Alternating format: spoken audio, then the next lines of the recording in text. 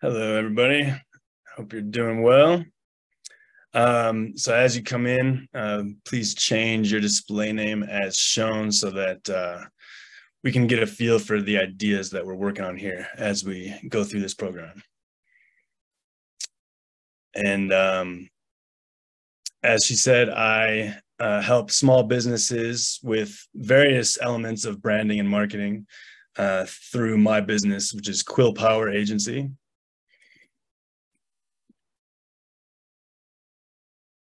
And I come from a background of English literature and writing. I have my master's in creative writing from San Francisco. And then for a while, I lived the creative writer life and was a craft mixologist working in Richmond, Virginia. And in that same city, I became a city public school teacher, teaching 7th grade English, which it's hard to argue against that being the hardest age level to teach. And through all that time, I have been a novelist, which means I have focused very deeply on character and story development and how to talk to an audience.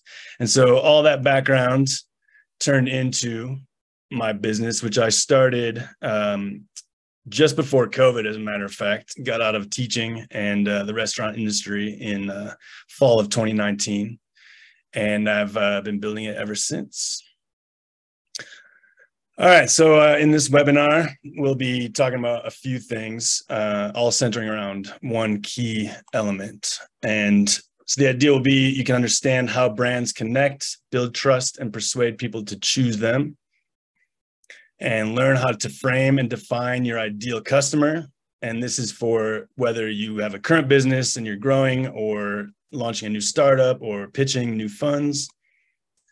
And you'll be able to master the basic foundation of all your brand development, marketing, and communications going forward. So this is sort of an axle around which everything turns. Okay, so let's figure out who we are and where we are in our business journey. And since there's only a few of us in here, we can just introduce ourselves a little bit out loud. I'm not seeing names on this. Oh, here we go. Okay.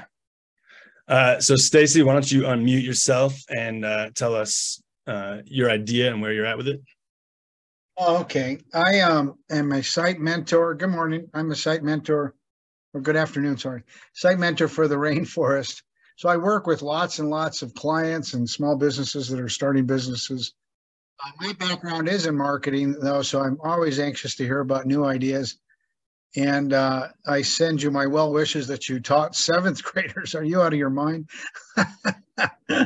Oh, my goodness.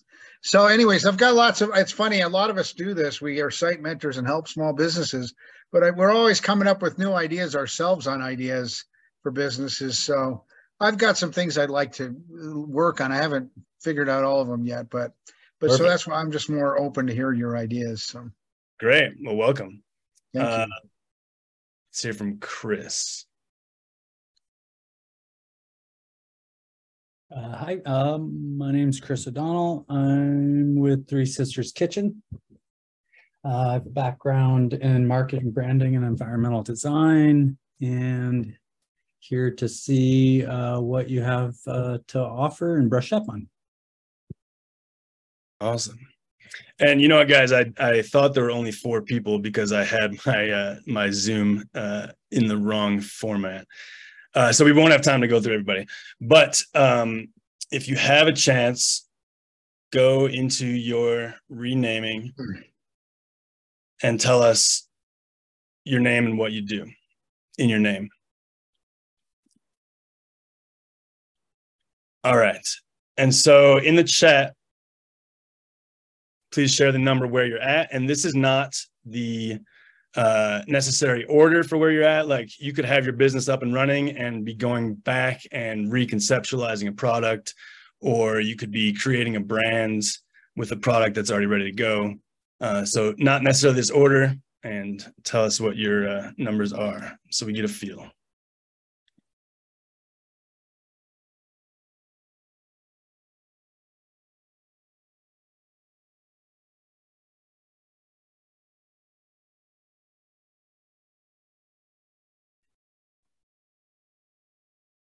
All right. So we're Paul? all, yeah. Yeah, this is Chuck. I'm trying to find where the chat icon is, and I can't find it here.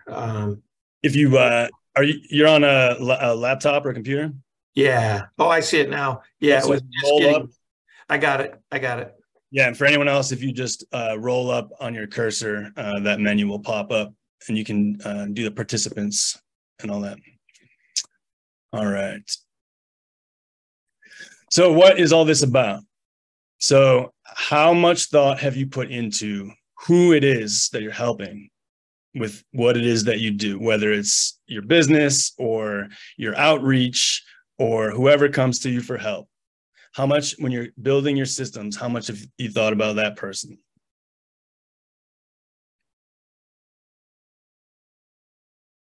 And the way you enter these, again, is get up on that menu. Sorry. And you can enter your Zoom response.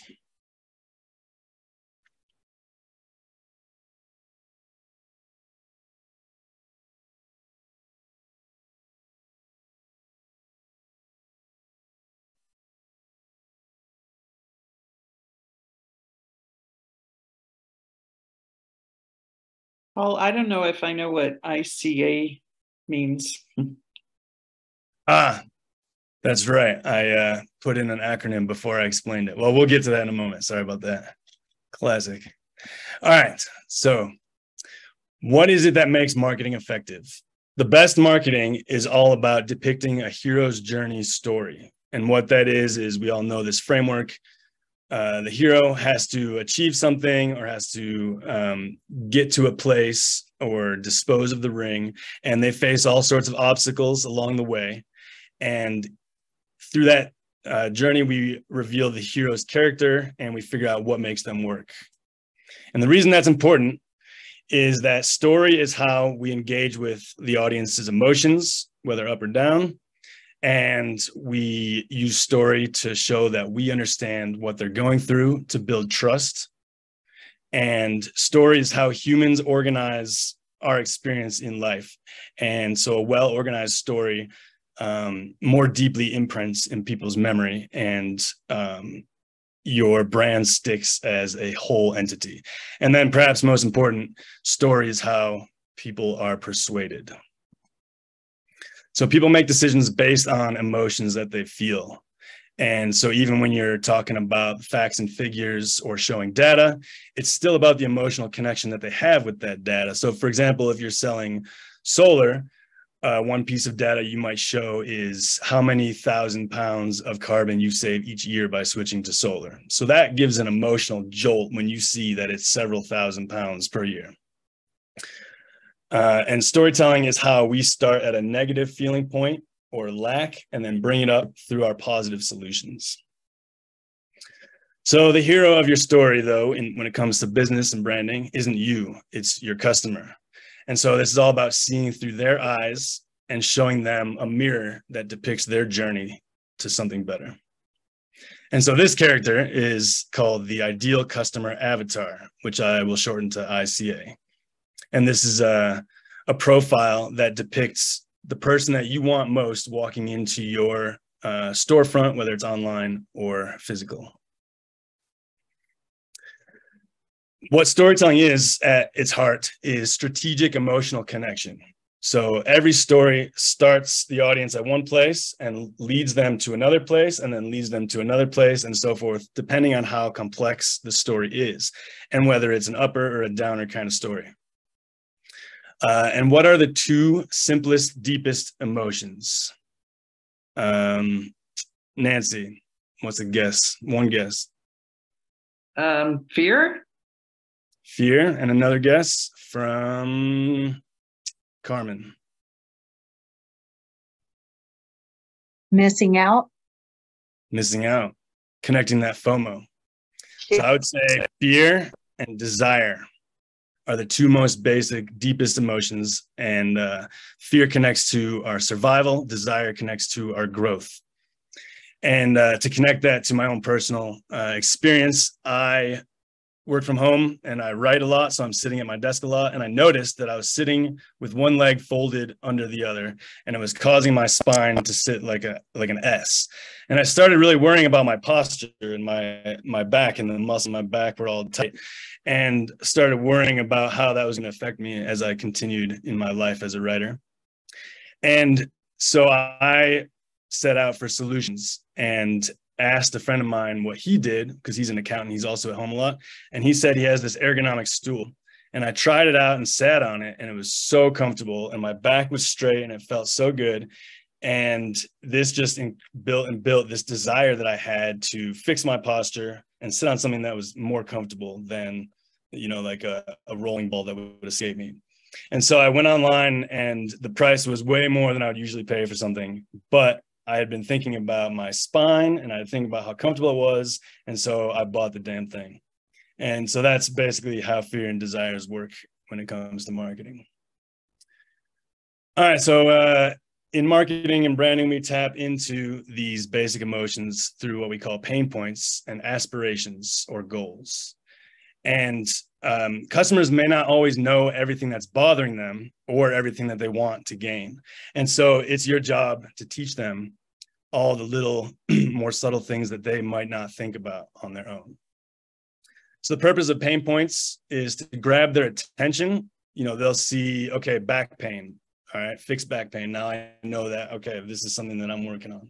Show what's at stake. So maybe you have a picture of a spine that's bent, and connect their experience. So describe 10 hours at a desk, frantically pounding away at a keyboard. For this webinar, the pain points might be that you have short time and budget.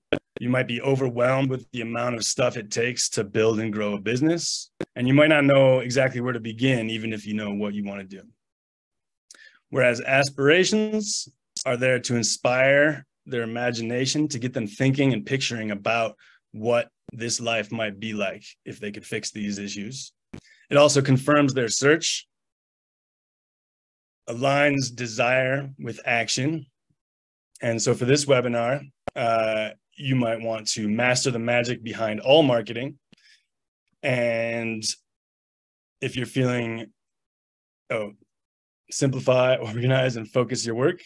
And you might want to understand your next strategy steps wherever you're at in your business outreach.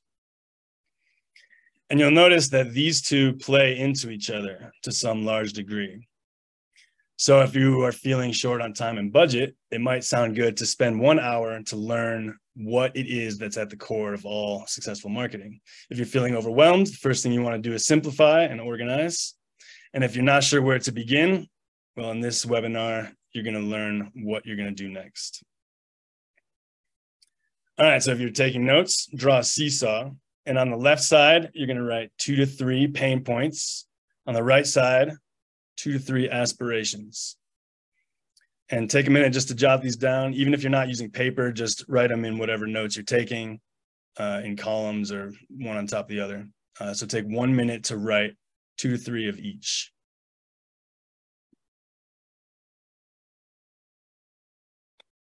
And if you have any questions, you can type them in the chat or ask me directly while everyone's writing for a minute.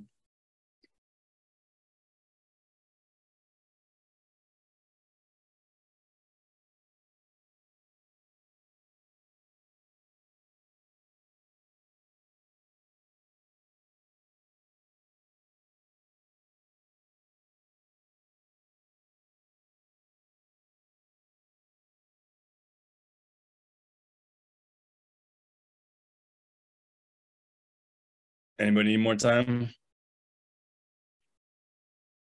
All right, seeing none. So how you use these two different elements against each other or with each other will depend on what it is that you're selling or marketing. It will depend on who your audience is. So some people are more motivated by fear. Some people are turned off by that kind of tactic. And also where it is that you're putting it. So like an Instagram ad, for example, you only get 1.5 lines of text. So it has to be very quick and short. So you can't have a whole bunch of stuff. All right. So as we build out this profile, I want you to think about this person and give them a name in your head. and then write down 5 characteristics that are relevant to what it is that you do for people. So these are some examples, but it's not limited to this. And maybe you don't have a specific age range, but you know that age is a factor, or you know that these are the people you serve have a family that they're thinking about a lot. Could be so for this webinar, for example, age doesn't matter, your gender expression doesn't matter, down onto finances, budget. So this is the community program, right? So that doesn't matter. Values and social concerns, you want to connect with your audience. You might want to build community. So someone who is selling women's shoes, for example, gender expression does matter. And so that would be something to write down. Any questions on that stuff so far? Right, seeing none. All right, so why does it matter if you understand the pain points, goals, and characteristics of the people that you're serving? And I want to hear 2 responses. So volunteer or I'll volunteer. So this is Karen. Can you hear me? I can hear you. Thank you. I would guess that it would be helpful for me to then develop solutions with them. Great. Anyone else?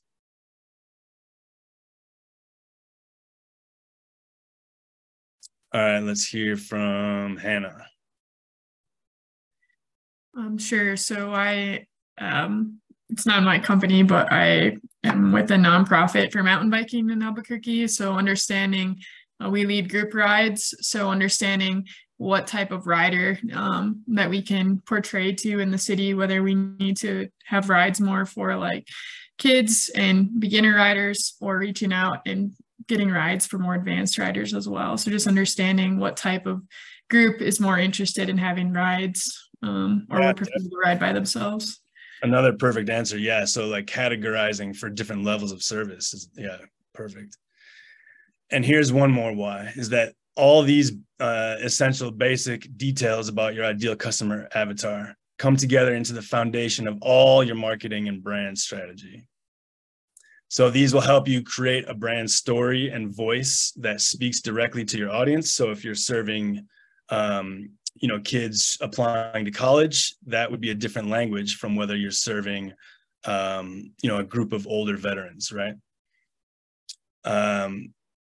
To focus down which platforms you're actually going to spend time or money on. So again, if you are talking about kids in college, you're not going to spend a lot of money on Facebook ads. But if you're talking about older veterans, then you might be.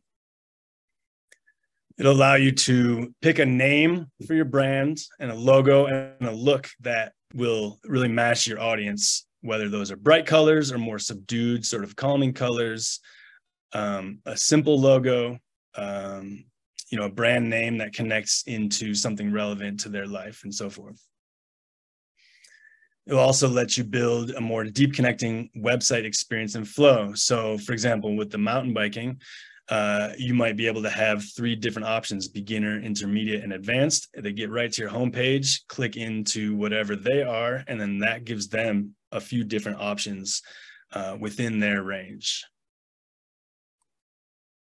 And on your website, you'll have better SEO because you'll be able to step into their head and think about what it is that they're searching. So someone might be going in and saying beginners mountain biking for kids, or it might be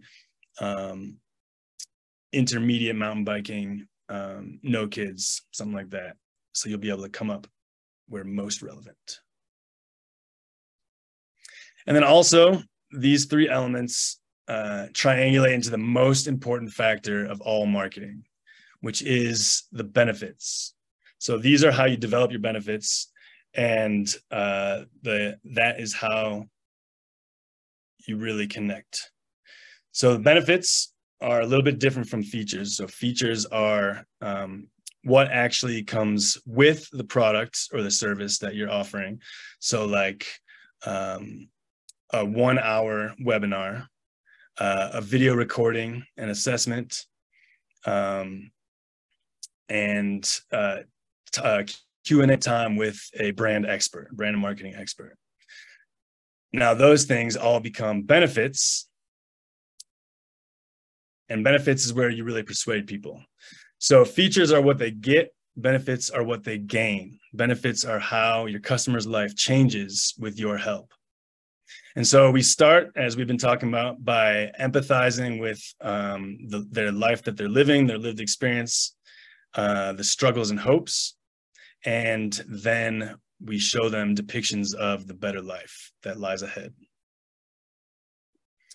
And I am leading a small workshop next month about getting deeper into your benefits and figuring out how to best connect with the people for a given product or brand.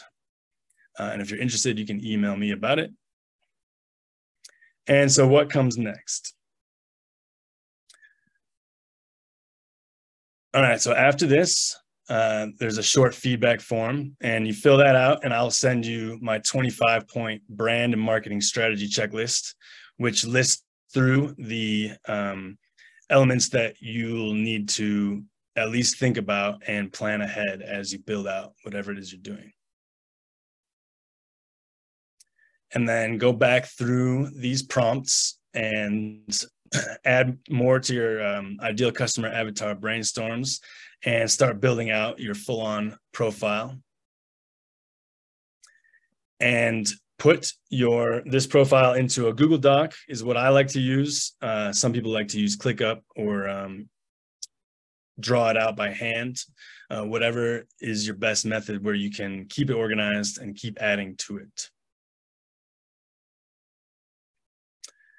And after this, if you are interested, you can sign up for a half-hour call with me, one-on-one, to go over the stuff you learned and your brainstorms and connect those into what comes next as you build and grow. And then, of course, email me if you're interested in that workshop.